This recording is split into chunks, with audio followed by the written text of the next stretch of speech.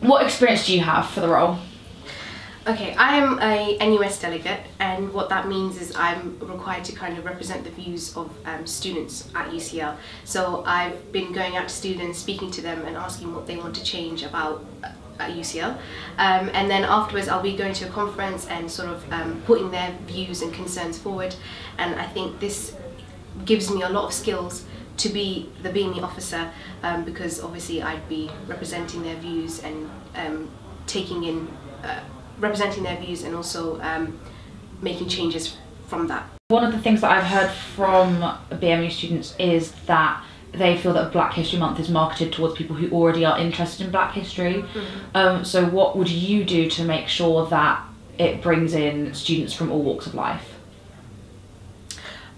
So recently I actually conducted a survey on BME students, and one of the things that they mentioned was that there's a lack of engagement, and a part of that also was that there's very poor advertising for events.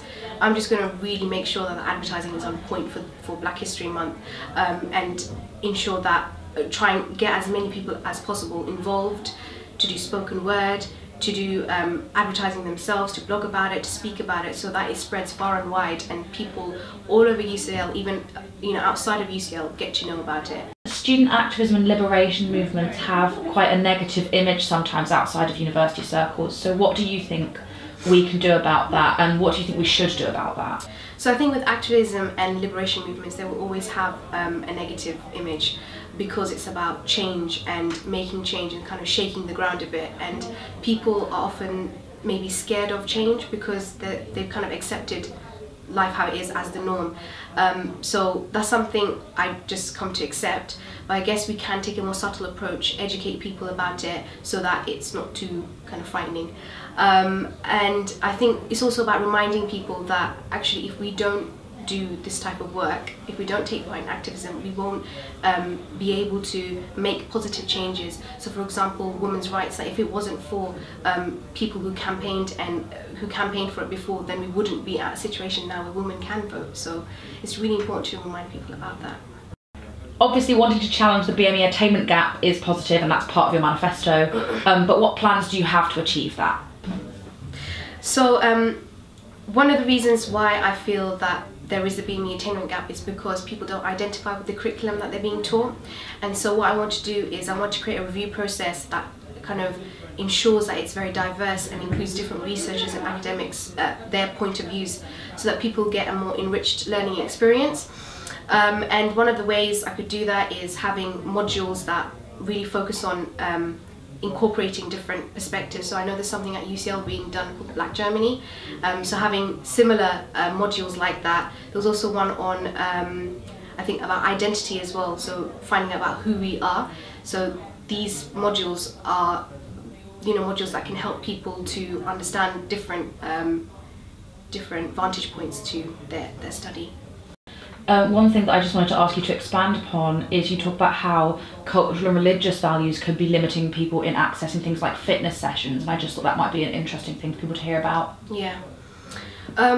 So for example, with women of colour, sometimes they feel very uncomfortable participating in certain events because it may conflict with their cultural or religious values. So some women may feel uncomfortable in the presence of men, so doing fitness activities, dance, or self-defense activities.